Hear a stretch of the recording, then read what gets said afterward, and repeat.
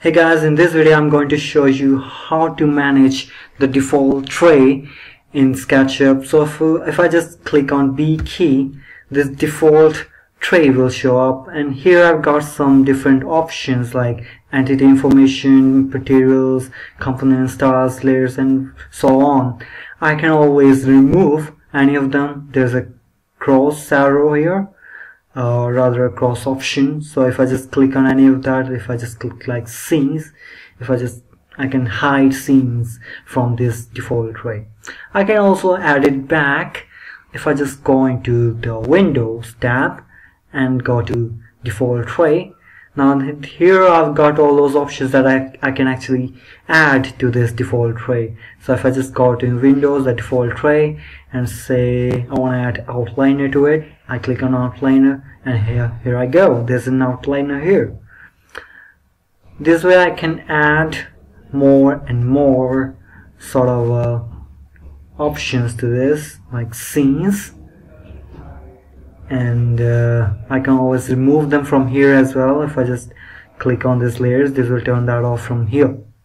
One other thing you can do is you can arrange them, like if I want the outliner at the end, I can drag it down to the scenes, or if I just want the scenes right at top, I can do that, just drag it to the top, and here I got scenes at the top.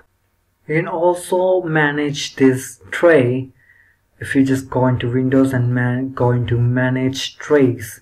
Here you see this tray, and you can just click on any of those options that you want in this tray, or you can actually create a new one. If you just click on new and just name it whatever you want, let's just name it tray 1, and you can actually select the options you want into that tray, and you can say okay, add this tray. Now I also got this new tray. Let me just close this first.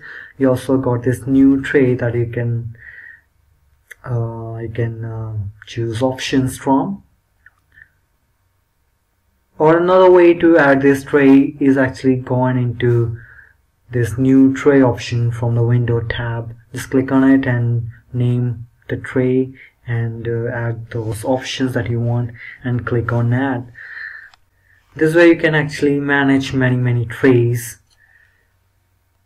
This way you can actually manage more than one trays. If I just hit on B key from the keyboard, it takes me to the tray 1 that we just created.